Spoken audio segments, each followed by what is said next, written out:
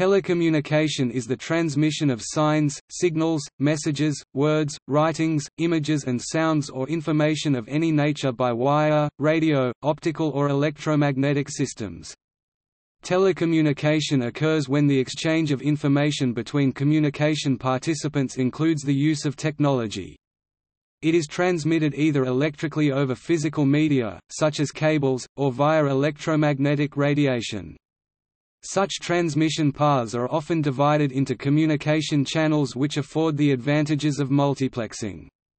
Since the Latin term communicatio is considered the social process of information exchange, the term telecommunications is often used in its plural form because it involves many different technologies. Early means of communicating over a distance included visual signals, such as beacons, smoke signals, semaphore telegraphs, signal flags, and optical heliographs.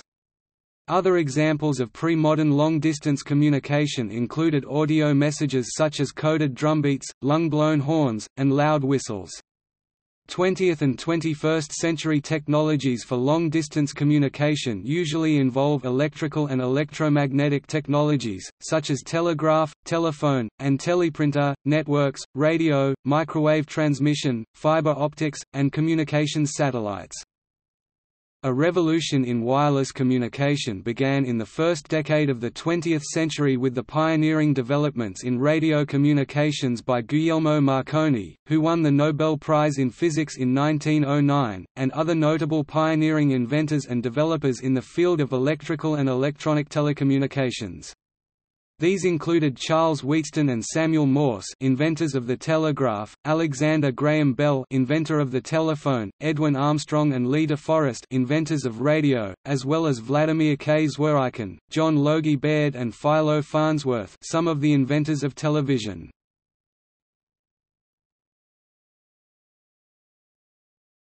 Topic: Etymology. The word telecommunication is a compound of the Greek prefix tele meaning distant, far off, or afar, and the Latin communicare, meaning to share. Its modern use is adapted from the French, because its written use was recorded in 1904 by the French engineer and novelist Édouard Estorni. Communication was first used as an English word in the late 14th century. It comes from Old French communication 14c, modern French communication, from Latin communicationem nominative communicatio, noun of action from past participle stem of communicare, to share, divide out, communicate, impart, inform, join, unite, participate in. Literally, to make common, from communize.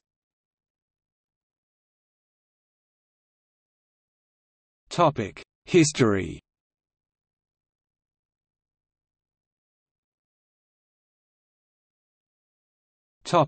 Beacons and pigeons. Homing pigeons have occasionally been used throughout history by different cultures. Pigeon post had Persian roots, and was later used by the Romans to aid their military. Frontinus said that Julius Caesar used pigeons as messengers in his conquest of Gaul. The Greeks also conveyed the names of the victors at the Olympic Games to various cities using homing pigeons. In the early 19th century, the Dutch government used the system in Java and Sumatra. And in 1849, Paul Julius Reuter started a pigeon service to fly stock prices between Aachen and Brussels, a service that operated for a year until the gap in the telegraph link was closed. In the Middle Ages, chains of beacons were commonly used on hilltops as a means of relaying a signal. Beacon chains suffered the drawback that they could only pass a single bit of information, so the meaning of the message, such as, "The enemy has been sighted," had to be agreed upon in advance.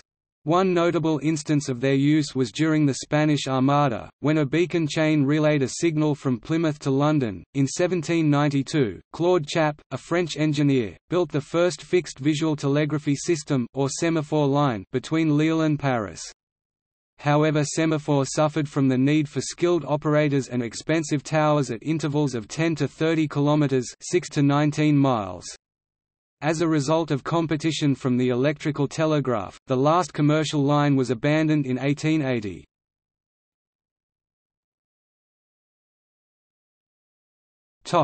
Telegraph and telephone.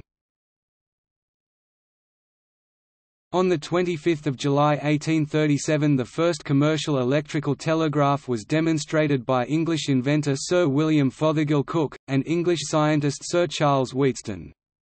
Both inventors viewed their device as an improvement to the existing electromagnetic telegraph, not as a new device. Samuel Morse independently developed a version of the electrical telegraph that he unsuccessfully demonstrated on 2 September 1837.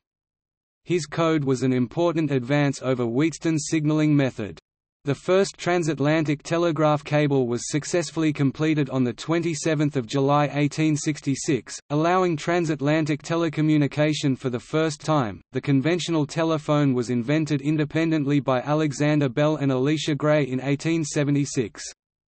Antonio Meucci invented the first device that allowed the electrical transmission of voice over a line in 1849.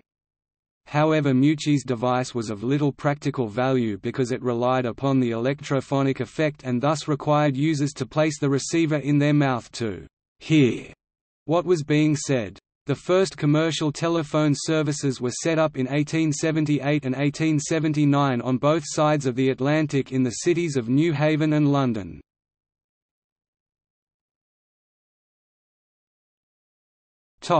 Radio and television.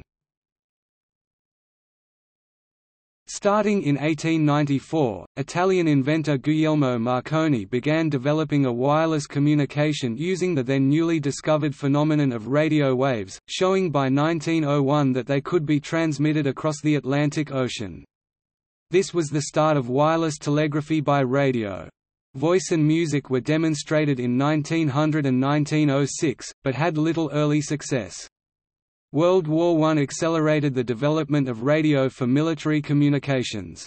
After the war, commercial radio AM broadcasting began in the 1920s and became an important mass medium for entertainment and news. World War II again accelerated development of radio for the wartime purposes of aircraft and land communication, radio navigation and radar. Development of stereo FM broadcasting of radio took place from the 1930s onwards in the United States and displaced AM as the dominant commercial standard by the 1960s, and by the 1970s in the United Kingdom. On 25 March 1925, John Logie Baird was able to demonstrate the transmission of moving pictures at the London department store Selfridges. Baird's device relied upon the Nipkow disc and thus became known as the mechanical television. It formed the basis of experimental broadcasts done by the British Broadcasting Corporation beginning 30 September 1929. However, for most of the 20th century televisions depended upon the cathode ray tube invented by Carl Brown. The first version of such a television to show promise was produced by Philo Farnsworth and demonstrated to his family on 7 September 1927. After World War II, the experiments in television that had been interrupted were resumed, and it also became an important home entertainment broadcast medium.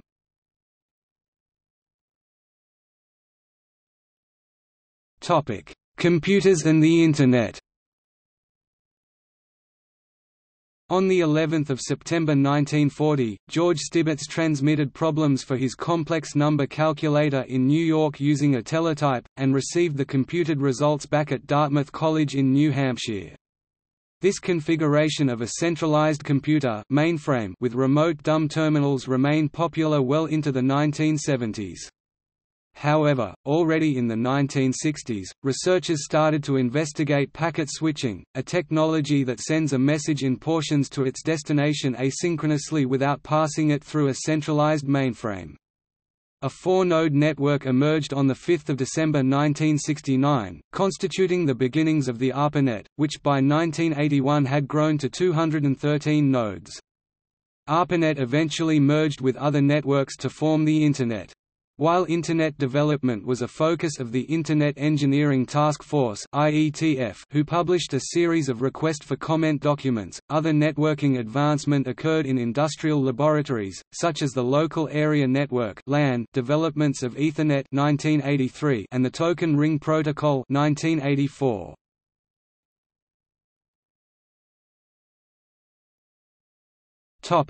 Key concepts. Modern telecommunication is founded on a series of key concepts that experienced progressive development and refinement in a period of well over a century.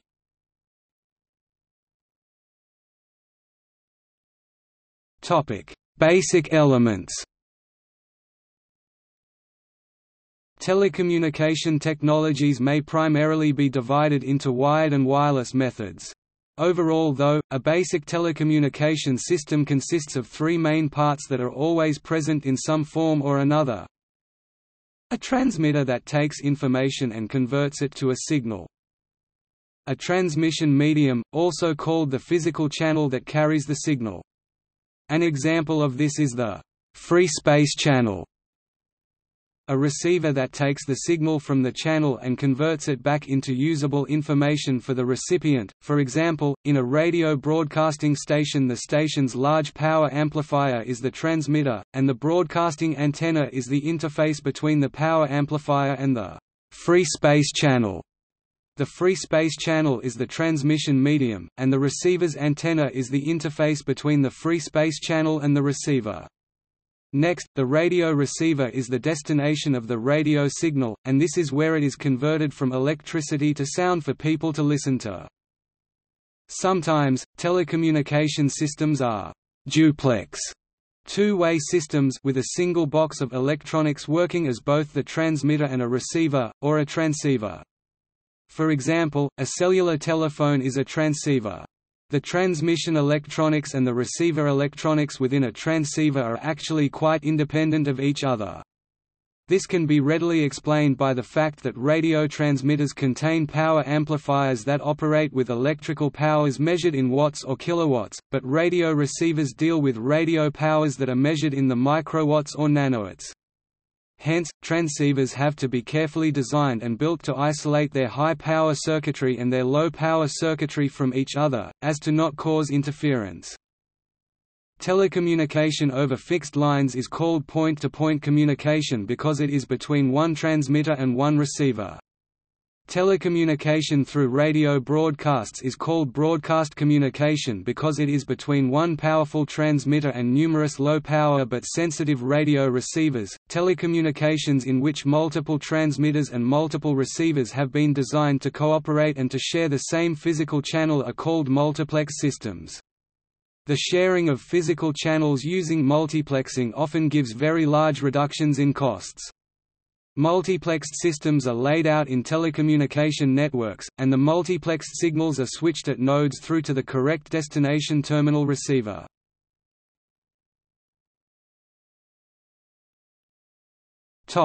Analog versus digital communications. Communication signals can be sent either by analog signals or digital signals.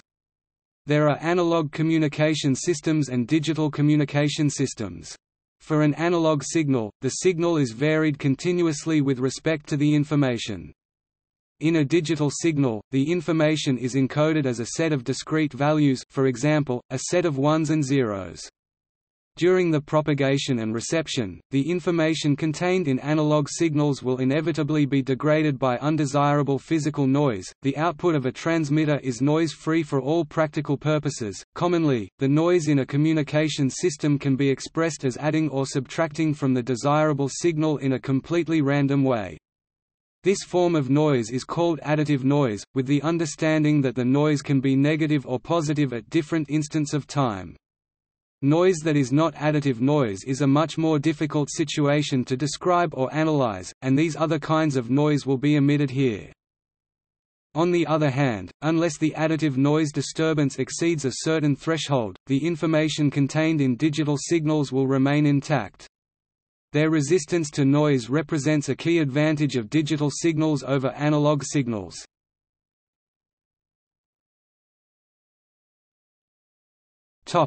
Telecommunication networks. A telecommunications network is a collection of transmitters, receivers, and communications channels that send messages to one another. Some digital communications networks contain one or more routers that work together to transmit information to the correct user. An analog communications network consists of one or more switches that establish a connection between two or more users.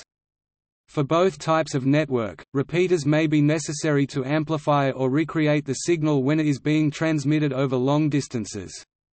This is to combat attenuation that can render the signal indistinguishable from the noise. Another advantage of digital systems over analog is that their output is easier to store in memory, i.e. two voltage states high and low are easier to store than a continuous range of states.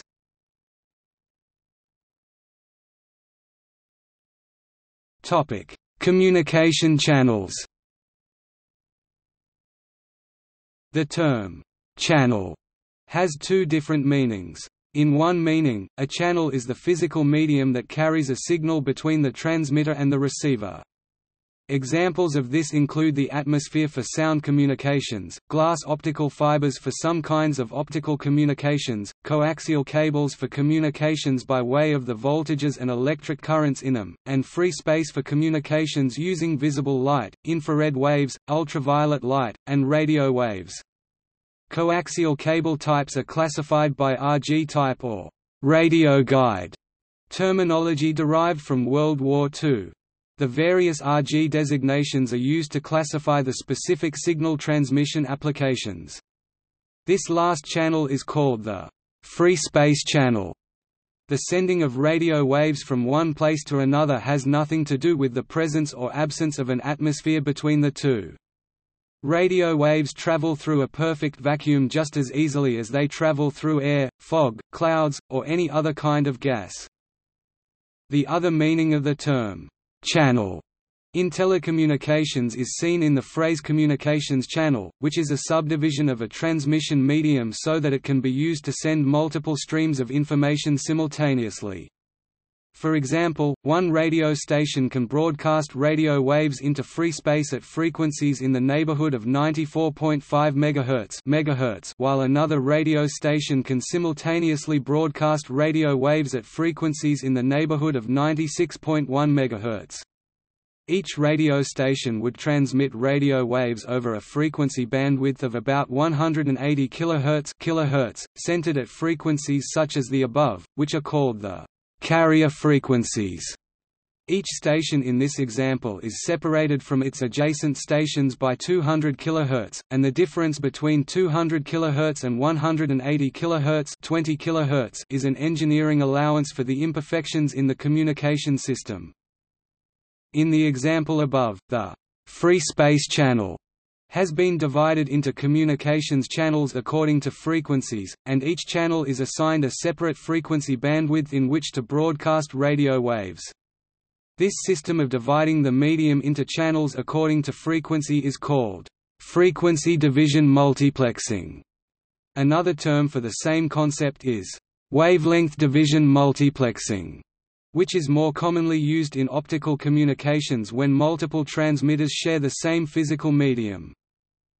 Another way of dividing a communications medium into channels is to allocate each sender a recurring segment of time, a time slot, for example, 20 milliseconds out of each second, and to allow each sender to send messages only within its own time slot. This method of dividing the medium into communication channels is called time division multiplexing, TDM, and is used in optical fiber communication. Some radio communication systems use TDM within an allocated FDM channel. Hence, these systems use a hybrid of TDM and FDM.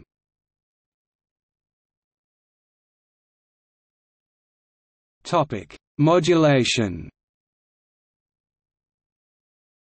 The shaping of a signal to convey information is known as modulation. Modulation can be used to represent a digital message as an analog waveform. This is commonly called keying, a term derived from the older use of Morse code in telecommunications, and several keying techniques exist. These include phase shift keying, frequency shift keying, and amplitude shift keying.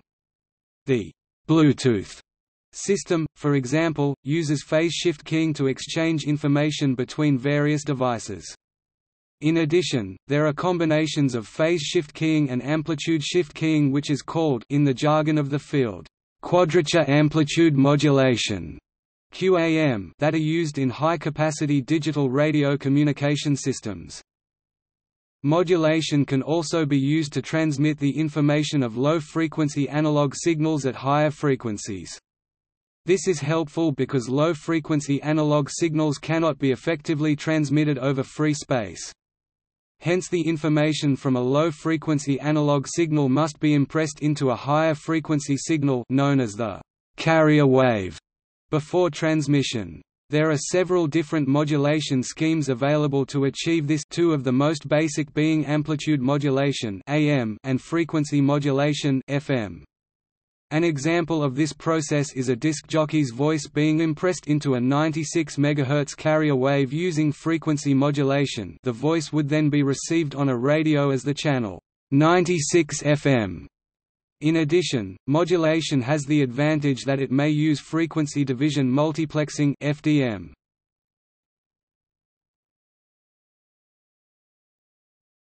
Topic: Society.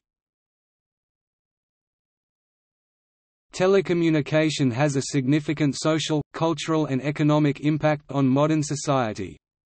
In 2008, estimates placed the telecommunication industry's revenue at $4.7 trillion or just under 3% of the gross world product official exchange rate. Several following sections discuss the impact of telecommunication on society. Topic: Economic impact.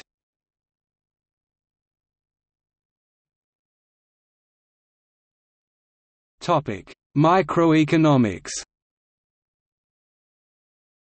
On the microeconomic scale, companies have used telecommunications to help build global business empires. This is self-evident in the case of online retailer Amazon.com, but, according to academic Edward Lennart, even the conventional retailer Walmart has benefited from better telecommunication infrastructure compared to its competitors. In cities throughout the world, homeowners use their telephones to order and arrange a variety of home services ranging from pizza deliveries to electricians. Even relatively poor communities have been noted to use telecommunication to their advantage. In Bangladesh's Narshingdi district, isolated villages use cellular phones to speak directly to wholesalers and arrange a better price for their goods. In Côte d'Ivoire, coffee growers share mobile phones to follow hourly variations in coffee prices and sell at the best price.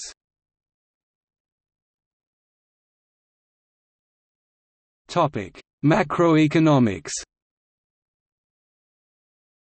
On the macroeconomic scale, Lars Hendrik Roller and Leonard Waverman suggested a causal link between good telecommunication infrastructure and economic growth. Few dispute the existence of a correlation, although some argue it is wrong to view the relationship as causal. Because of the economic benefits of good telecommunication infrastructure, there is increasing worry about the inequitable access to telecommunication services amongst various countries of the world. This is known as the digital divide. A 2003 survey by the International Telecommunication Union (ITU) revealed that roughly a third of countries have fewer than one mobile subscription for every 20 people and one-third of countries have fewer than one landline telephone subscription for every 20 people. In terms of Internet access, roughly half of all countries have fewer than 1 out of 20 people with Internet access. From this information, as well as educational data, the ITU was able to compile an index that measures the overall ability of citizens to access and use information and communication technologies. Using this measure, Sweden, Denmark and Iceland received the highest ranking, while the African countries Nigeria, Burkina Faso and Mali received the lowest.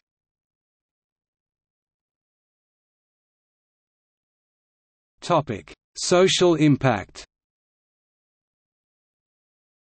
Telecommunication has played a significant role in social relationships. Nevertheless, devices like the telephone system were originally advertised with an emphasis on the practical dimensions of the device, such as the ability to conduct business or order home services, as opposed to the social dimensions. It was not until the late 1920s and 1930s that the social dimensions of the device became a prominent theme in telephone advertisements. New promotions started appealing to consumers' emotions, stressing the importance of social conversations and staying connected to family and friends. Since then, the role that telecommunications has played in social relations has become increasingly important. In recent years, the popularity of social networking sites has increased dramatically. These sites allow users to communicate with each other as well as post photographs, events and profiles for others to see. The profiles can list a person's age, interests, sexual preference and relationship status. In this way, these sites can play an important role in everything from organizing social engagements to courtship. Prior to social networking sites, technologies like short message service (SMS) and the telephone also had a significant impact on social interactions.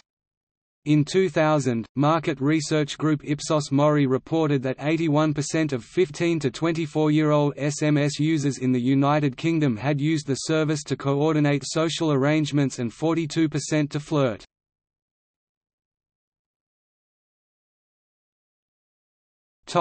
Other impacts. In cultural terms, telecommunication has increased the public's ability to access music and film. With television, people can watch films they have not seen before in their own home without having to travel to the video store or cinema. With radio and the Internet, people can listen to music they have not heard before without having to travel to the music store. Telecommunication has also transformed the way people receive their news. A 2006 survey Right Table of slightly more than 3,000 Americans by the non-profit Pew Internet and American Life Project in the United States, the majority specified television or radio over newspapers. Telecommunication has had an equally significant impact on advertising. TNS Media Intelligence reported that in 2007, 58% of advertising expenditure in the United States was spent on media that depend upon telecommunication.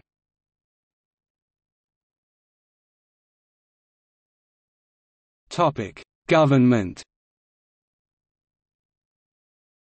Many countries have enacted legislation which conforms to the International Telecommunication Regulations established by the International Telecommunication Union (ITU), which is the leading UN agency for information and communication technology issues.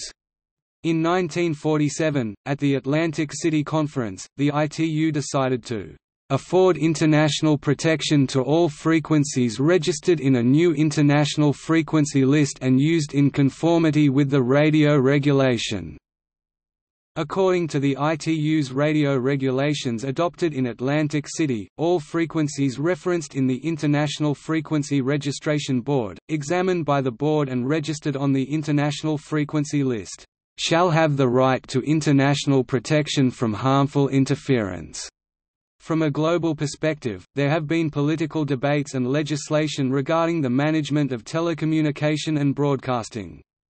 The history of broadcasting discusses some debates in relation to balancing conventional communication such as printing and telecommunication such as radio broadcasting. The onset of World War II brought on the first explosion of international broadcasting propaganda. Countries, their governments, insurgents, terrorists, and militiamen have all used telecommunication and broadcasting techniques to promote propaganda. Patriotic propaganda for political movements and colonization started the mid-1930s.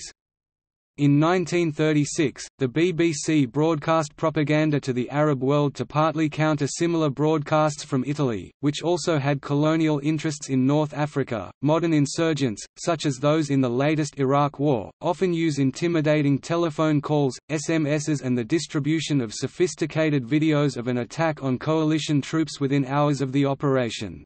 The Sunni insurgents even have their own television station, Al-Zora, which while banned by the Iraqi government, still broadcasts from Erbil, Iraqi Kurdistan, even as coalition pressure has forced it to switch satellite hosts several times. On 10 November 2014, President Obama recommended the Federal Communications Commission reclassify broadband Internet service as a telecommunications service to preserve net neutrality.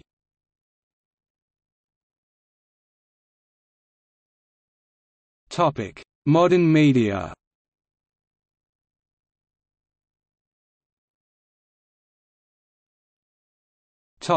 Worldwide equipment sales.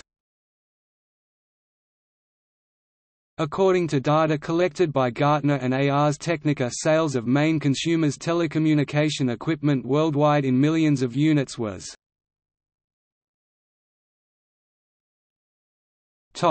Telephone. In a telephone network, the caller is connected to the person they want to talk to by switches at various telephone exchanges.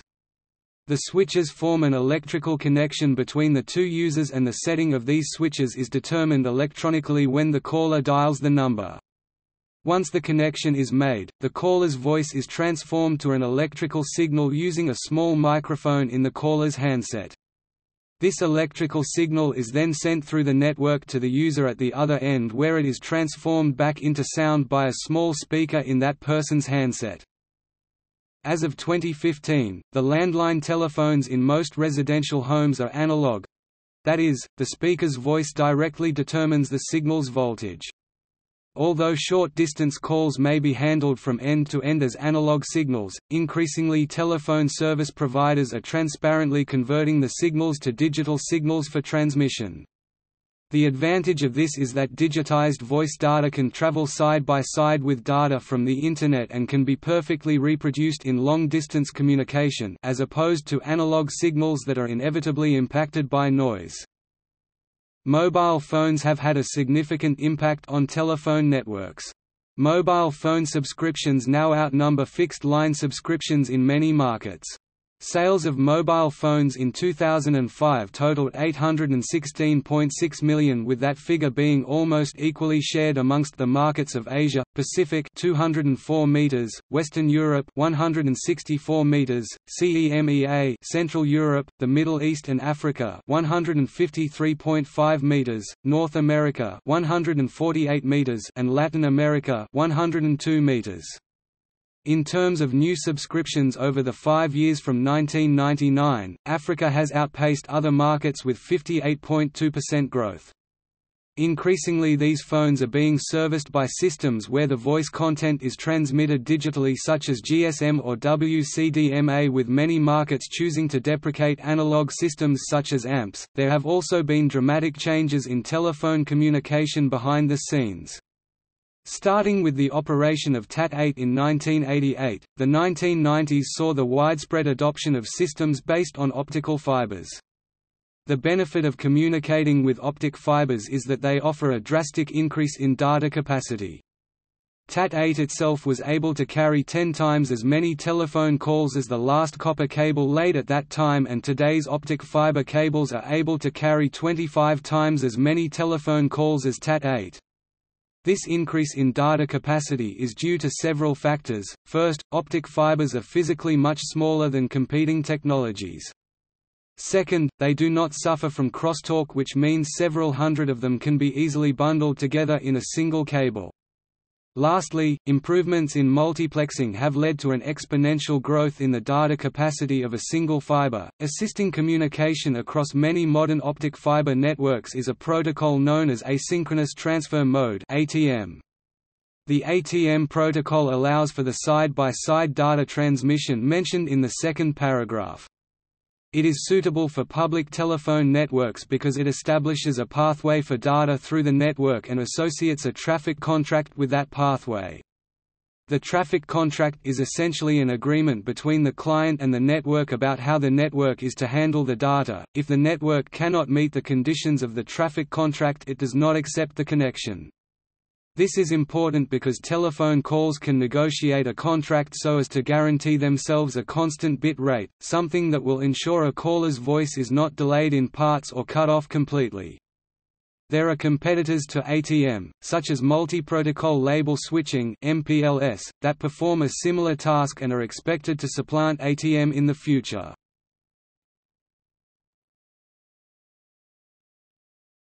Topic: Radio and television. In a broadcast system, the central high-powered broadcast tower transmits a high-frequency electromagnetic wave to numerous low-powered receivers. The high-frequency wave sent by the tower is modulated with a signal containing visual or audio information. The receiver is then tuned so as to pick up the high-frequency wave, and a demodulator is used to retrieve the signal containing the visual or audio information. The broadcast signal can be either analog, signal is varied continuously with respect to the information, or digital, information is encoded as a set of discrete values. The broadcast media industry is at a critical turning point in its development, with many countries moving from analog to digital broadcasts. This move is made possible by the production of cheaper, faster and more capable integrated circuits. The chief advantage of digital broadcasts is that they prevent a number of complaints common to traditional analog broadcasts. For television, this includes the elimination of problems such as snowy pictures, ghosting and other distortion.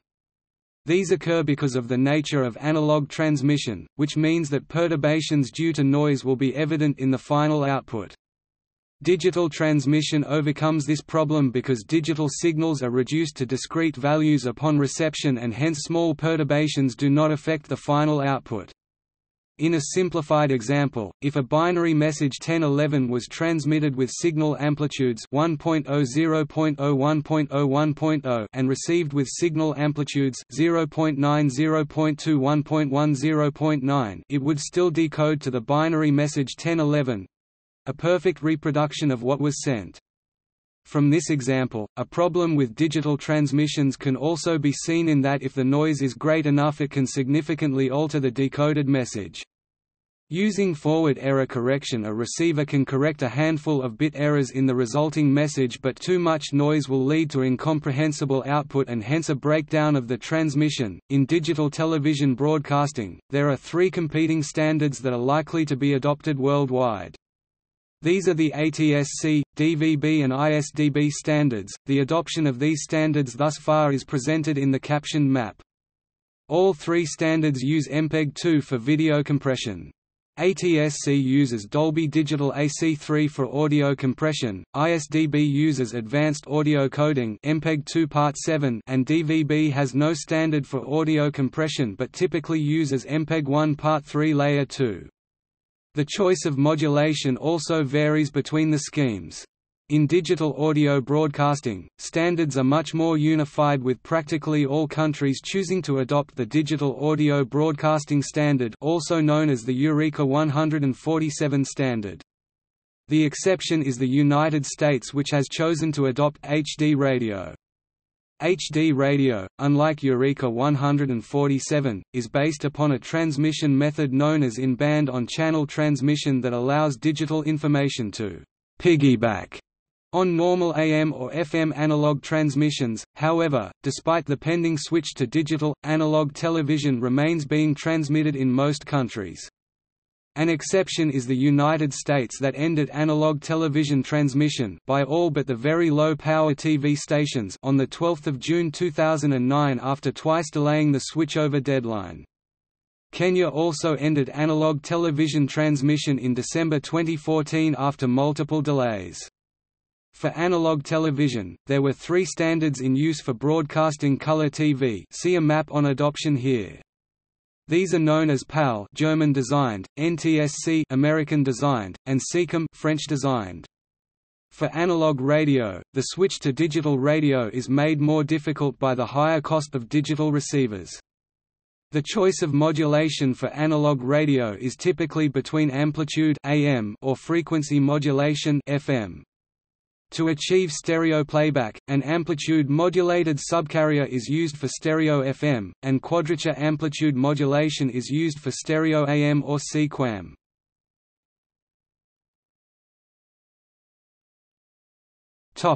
Internet. The Internet is a worldwide network of computers and computer networks that communicate with each other using the Internet Protocol (IP). Any computer on the Internet has a unique IP address that can be used by other computers to route information to it. Hence, any computer on the Internet can send a message to any other computer using its IP address.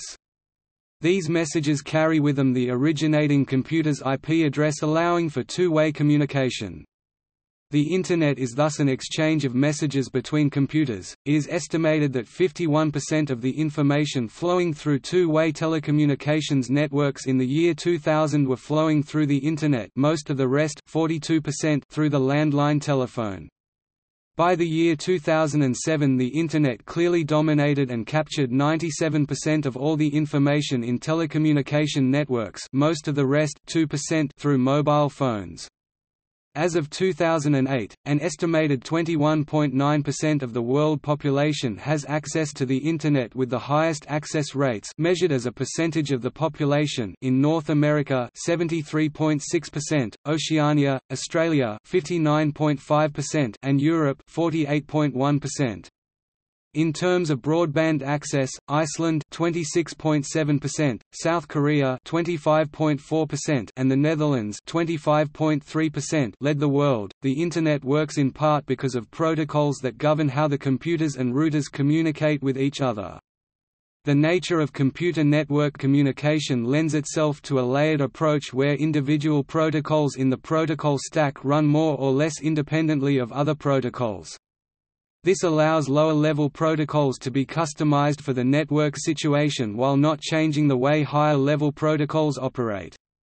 A practical example of why this is important is because it allows an Internet browser to run the same code regardless of whether the computer it is running on is connected to the Internet through an Ethernet or Wi-Fi connection.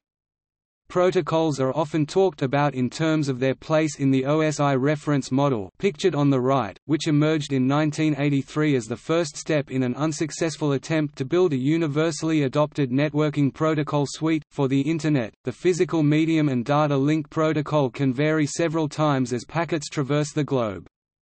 This is because the Internet places no constraints on what physical medium or data link protocol is used. This leads to the adoption of media and protocols that best suit the local network situation.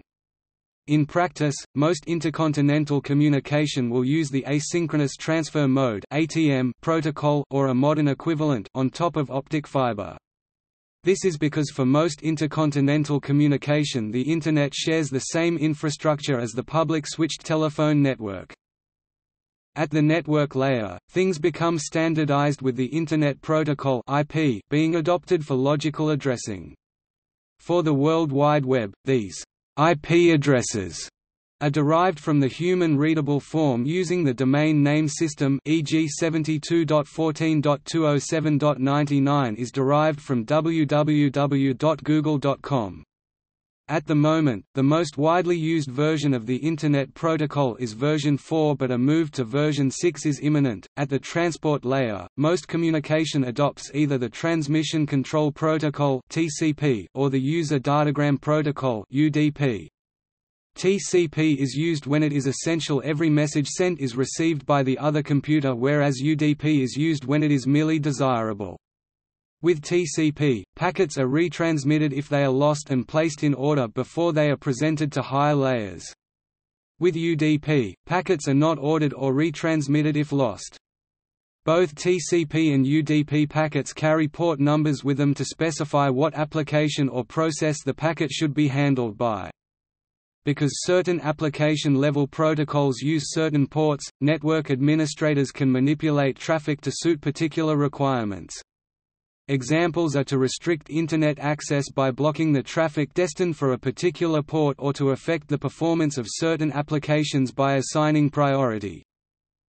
Above the transport layer, there are certain protocols that are sometimes used and loosely fit in the session and presentation layers, most notably the Secure Sockets Layer (SSL) and Transport Layer Security (TLS) protocols. These protocols ensure that data transferred between two parties remains completely confidential. Finally, at the application layer, are many of the protocols Internet users would be familiar with, such as HTTP web browsing, POP3 email, FTP file transfer, IRC Internet chat, BitTorrent file sharing, and XMPP instant messaging. Voice over Internet Protocol (VoIP) allows data packets to be used for synchronous voice communications. The data packets are marked as voice-type packets and can be prioritized by the network administrators so that the real-time, synchronous conversation is less subject to contention with other types of data traffic which can be delayed, i.e. file transfer or email, or buffered in advance, i.e. audio and video, without detriment.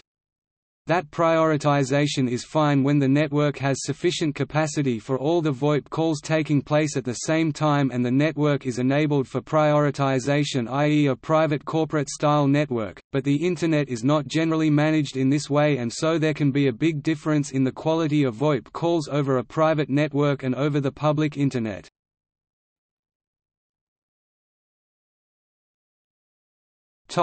Local area networks and wide area networks. Despite the growth of the Internet, the characteristics of local area networks (LANs), computer networks that do not extend beyond a few kilometers, remain distinct. This is because networks on this scale do not require all the features associated with larger networks and are often more cost-effective and efficient without them. When they are not connected with the Internet, they also have the advantages of privacy and security. However, purposefully lacking a direct connection to the Internet does not provide assured protection from hackers, military forces, or economic powers. These threats exist if there are any methods for connecting remotely to the LAN. Wide area networks (WANs) are private computer networks that may extend for thousands of kilometers. Once again, some of their advantages include privacy and security. Prime users of private LANs and WANs include armed forces and intelligence agencies that must keep their information secure and secret. In the mid-1980s, several sets of communication protocols emerged to fill the gaps between the data link layer and the application layer of the OSI reference model. These included AppleTalk, IPX, and NetBIOS, with the dominant protocol set during the early 1990s being IPX due to its popularity with MS-DOS users. TCP/IP existed at this point, but it was typically only used by large government and research facilities. As the Internet grew in popularity and its traffic was required to be routed into private networks, the TCP/IP protocols replaced existing local area network technologies. Additional technologies, such as DHCP, allowed TCP/IP-based computers to self-configure in the network. Such functions also existed in the AppleTalk, IPX, NetBIOS protocol sets, whereas asynchronous transfer mode (ATM) or multi-protocol label switching (MPLS) are typical data link protocols for larger networks such as WANs. Ethernet and Token Ring are typical data link protocols for LANs. These protocols differ from the former protocols in that they are simpler, e.g., they omit features such as quality of service guarantees, and offer collision prevention. Both of these differences allow for more economical systems. Despite the modest popularity of IBM Token Ring in the 1980s and 1990s, virtually all LANs now use either wired or wireless Ethernet facilities. At the physical layer, most wired Ethernet implementations use copper twisted pair cables, including the common 10BASET networks. However, some early implementations used heavier coaxial cables and some recent implementations, especially high-speed ones, use optical fibers. When optic fibers are used, the distinction must be made between multimode fibers and single-mode fibers. Multimode fibers can be thought of as thicker optical fibers that are cheaper to manufacture devices for, but that suffers from less usable bandwidth and worse attenuation, implying poorer long-distance performance.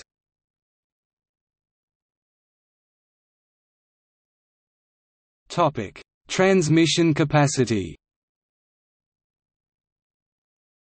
The effective capacity to exchange information worldwide through two-way telecommunication networks grew from 281 petabytes of optimally compressed information in 1986 to 471 petabytes in 1993 to 2.2 optimally compressed exabytes in 2000 and to 65 optimally compressed exabytes in 2007.